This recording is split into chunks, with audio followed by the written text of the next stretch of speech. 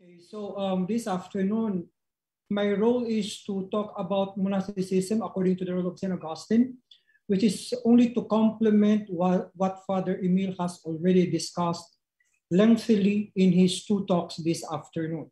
So my presentation would be divided into four.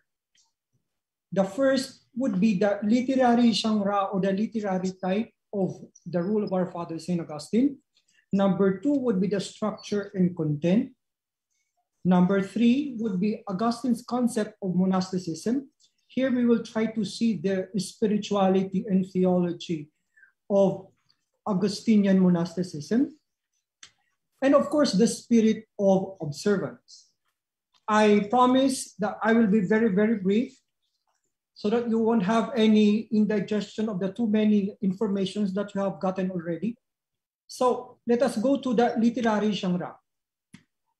In Rule 1.1 of our Father St. Augustine, it is said, Ex sunt quae ut observetis praecipimus in monasterio constituti. No?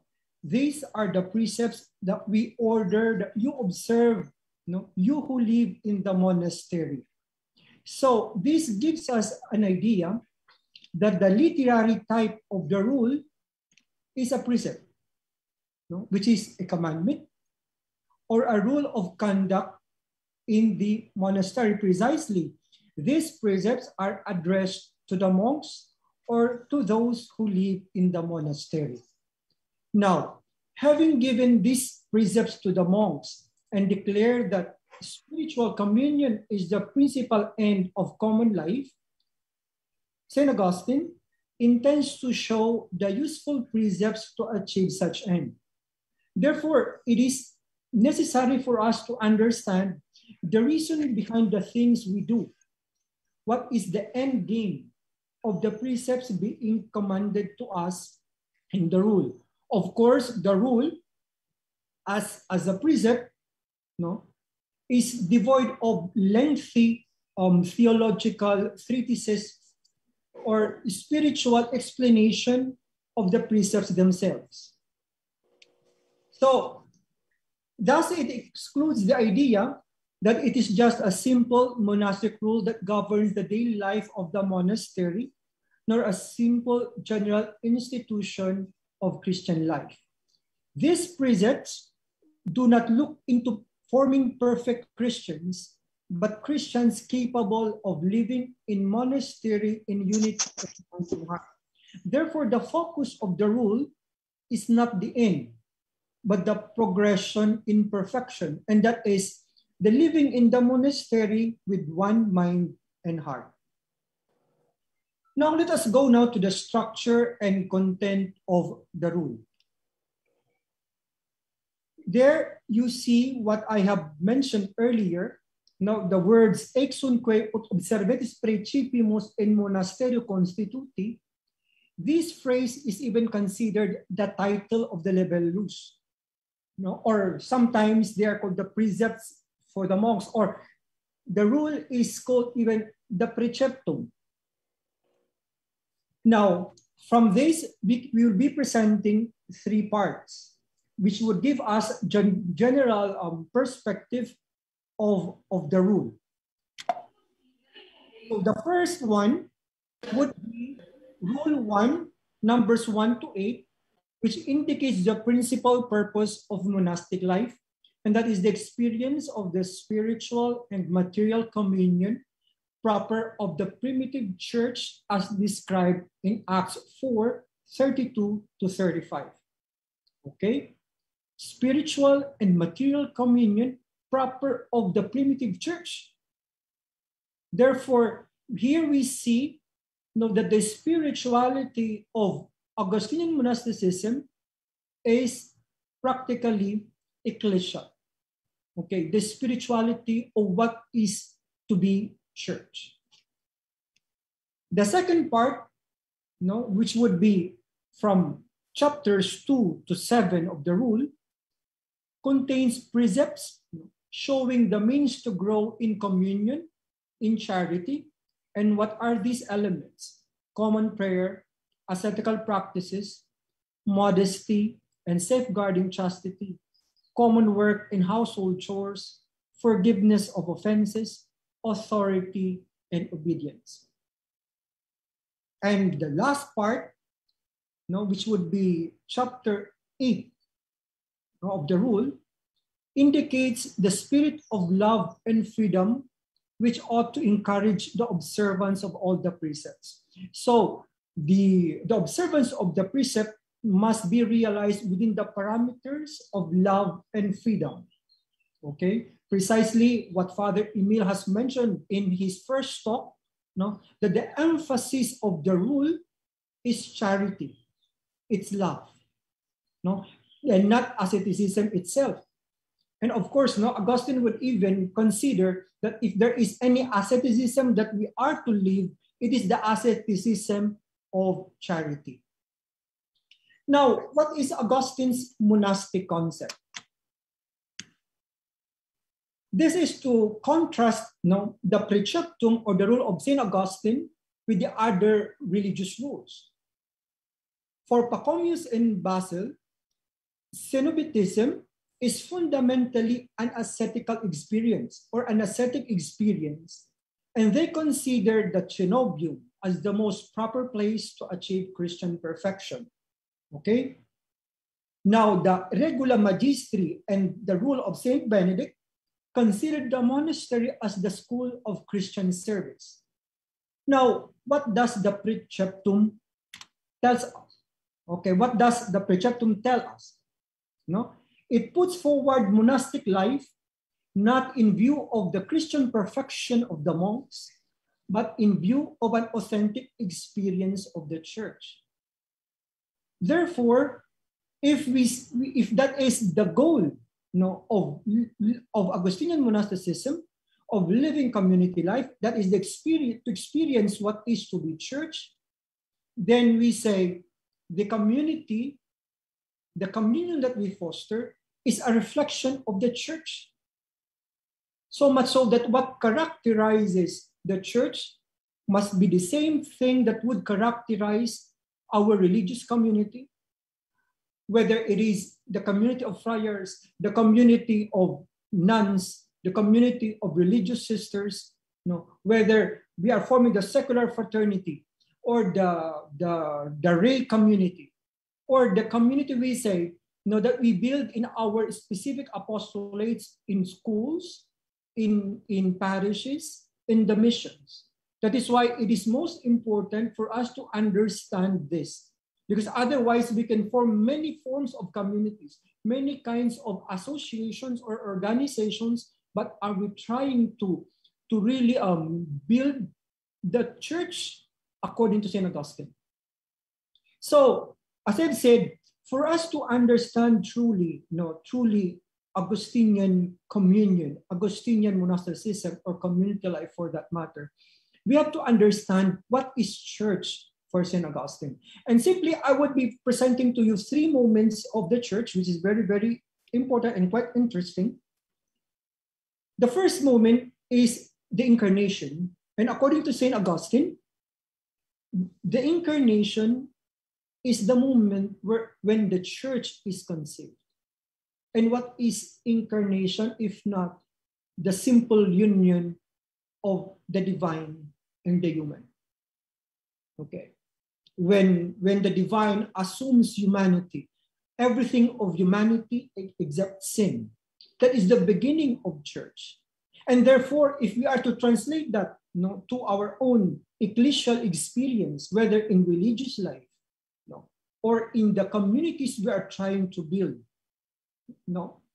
based on our charism as Augustinian recollects, the beginning of community life must also be within the dynamics, the union of the divine and the human.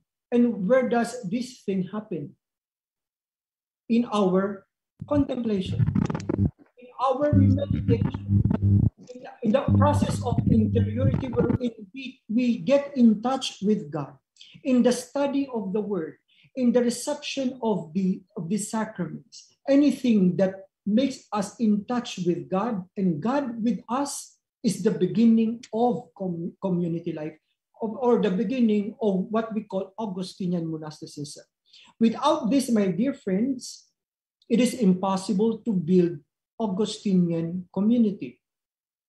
Therefore, all of us probably pray. All of us have our own structure in order to foster this thing, but it must be clear in our minds, my dear people of God, that such prayer practices, meditation, study of the Word of God, such process of interiority to get in touch with our interior master is in view of building church. Whether globally or from the macro perspective or in our own local communities. The second moment is what we call the birth of the church, and it happens in the cross. No, it is very clear in Augustine's commentary on the Gospel of John. He says, Adam sleeps that Eve may be formed. Christ dies that church may be formed. So the death of Christ on the cross brought about the birth of the church. The conception starts during incarnation, but its birth happened when Christ died on the cross. And therefore, in our own experience, the cross experience is a necessary element, to give birth to what is to be church, what is to be Augustinian community. And lastly, which is the manifestation of the church, and it happened during the Pentecost. For Augustine, the Pentecost is the external manifestation of the church. Okay, so let us try to deepen that a bit.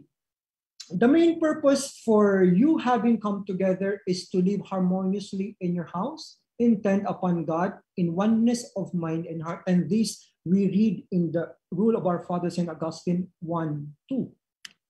So here we see three scriptural allusions. Number one is John 11 that says, and not only for that nation, but also for the scattered children of God, to bring them together and make them one. So it simply talks about God's plan to gather into unity, or the children of God that were dispersed. And therefore, if we are trying to build communion, union, community, it's not because it is just our personal inclination, or probably it's just my personal dream, but it is God's design. It is God's plan. It is what God wants us to do. Therefore, when we have to bear the difficulties of community building, we have to bear in mind that these things are necessary for us to fulfill what God wants, to realize the design or the plan of God. So, okay, let it be clear, that it is God's plan for us to be brought in unity. Number two would be Psalm 67, 7a. But I would like to make this clear that this text was taken from the Septuagint, which is actually the Greek text of the Old Testament. And if you try to look this psalm in our Bible today, you might not find it as easy as it is put there. Okay, so Psalm 67a, and let us just focus on the first line. God who makes men of one manner to dwell in a house, which simply tells us that though God is the planner, at the same time, he is the one who realizes, who brings about that unity. Therefore, the God element in communion building in Augustinian monasticism is indispensable. It is not we who are the prime movers of communion building or of Augustinian monasticism, but it is God. It is God who plans. It is God who executes. Okay. Then number three would be Acts 4:32. And it says there, now the company of those who believed were of one heart and soul, and no one said that any of the things which he possessed was his own, but they had everything in common. In short, if That is God's plan. God is the primordial mover for that spiritual communion. What is our role then? Our role enters here. It can be seen here. Now that the company of those who believe are one heart,